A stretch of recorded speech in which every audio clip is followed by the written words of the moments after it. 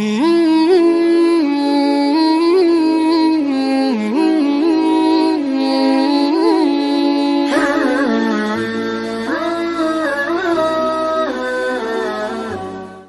to give you an idea now, what happens when Jibreel comes with a revelation to the Prophet ﷺ? Now, we know for the Prophet ﷺ, it was very heavy on him, right? I mean, he would sweat, even on a bitterly cold day. It was rough on him. His body would become physically heavier. I mean, Zayd ibn Thabit says, my leg was under his leg when the Quran came to him one time, and I lost feeling in my leg. You know, Rasulullah ﷺ was sitting on a camel when Surah Al-An'am was revealed to him, and the knees of the camel buckled. And the Prophet ﷺ got off as a mercy to that camel. So it was visibly rough on the Prophet ﷺ when revelation came to him that way. But how does the process go? Okay, and this is truly fascinating. We know, لو أنزلنا هذا القرآن على جبل لرأيته خاشعا متصدعا من خشية الله. Allah says, if we were to reveal this Quran onto a mountain, you would have seen that mountain crumble. You would see it shake and crumble out of its awe of Allah subhanahu wa ta'ala. It has to come to the heart of the Prophet ﷺ. He has to bear that revelation. But how does this all happen? Rasulullah ﷺ was asked, how does the revelation come? The Prophet ﷺ, he said that when Allah desires to speak the words of revelation, when Allah wills to speak the words of revelation, he says there's a loud noise through the heavens. And he said it's like chains pulling over Mount Safa. Like, I mean, imagine the severity of chains pulling over a mountain. And he said the angels of the heavens are overtaken by it. They're overtaken by it.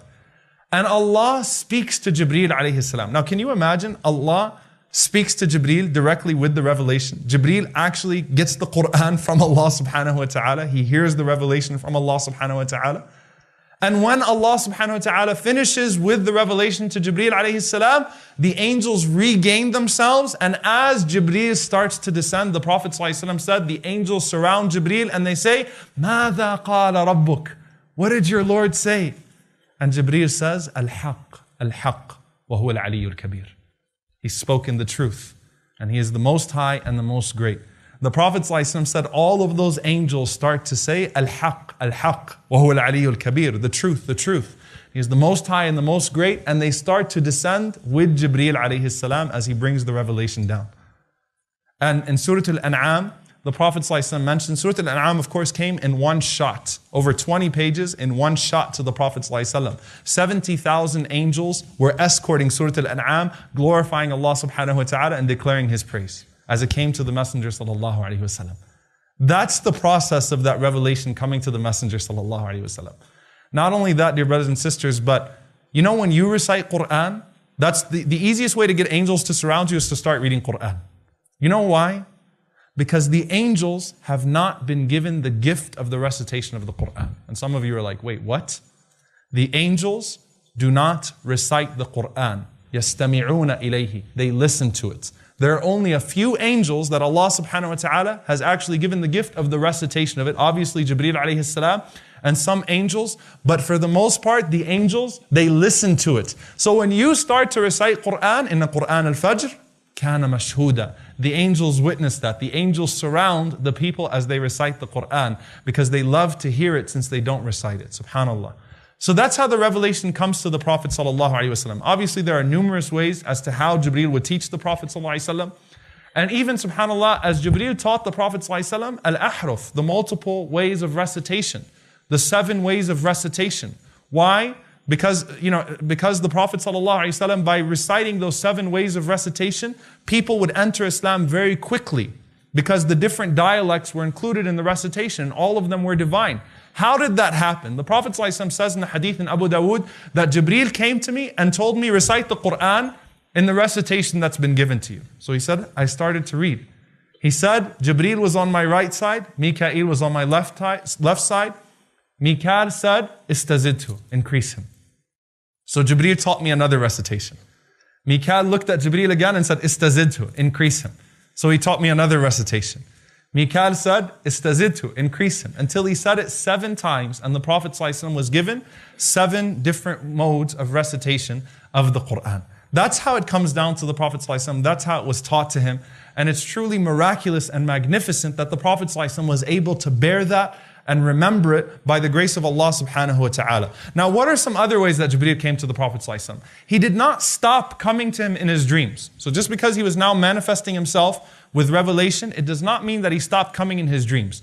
There are some other ways. In his dreams, he'd come to the Prophet ﷺ sometimes with Mikal. So sometimes the Prophet ﷺ saw Jibreel and Mikal together.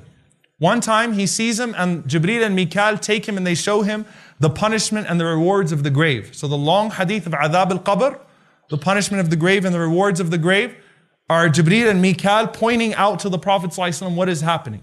Then he showed him Al-Jannah, paradise, and hellfire. And the Prophet ﷺ was shown his home in paradise. He actually saw his house in paradise. So the Prophet ﷺ said, at that point, I said to Jibreel and Mikal, Da'ani adkhulu manzili.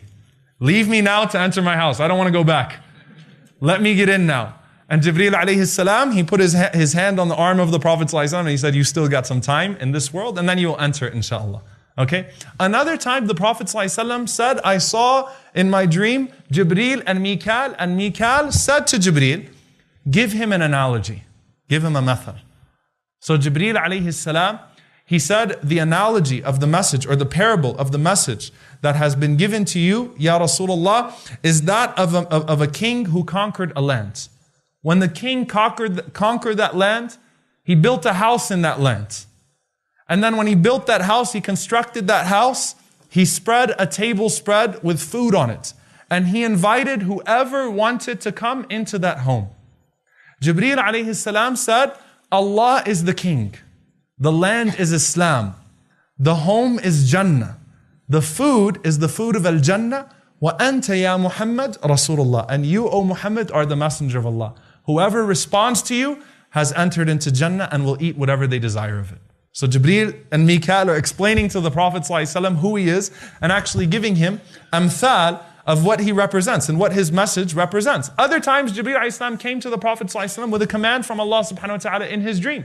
So the Prophet ﷺ saw an image of Aisha radiallahu ta'ala anha. Jibreel alayhi salam showed the Prophet ﷺ Aisha for 3 consecutive nights. And he told the Prophet sallallahu alaihi wasallam, "Hadihi zawjatuka fi dunya wal akhirah."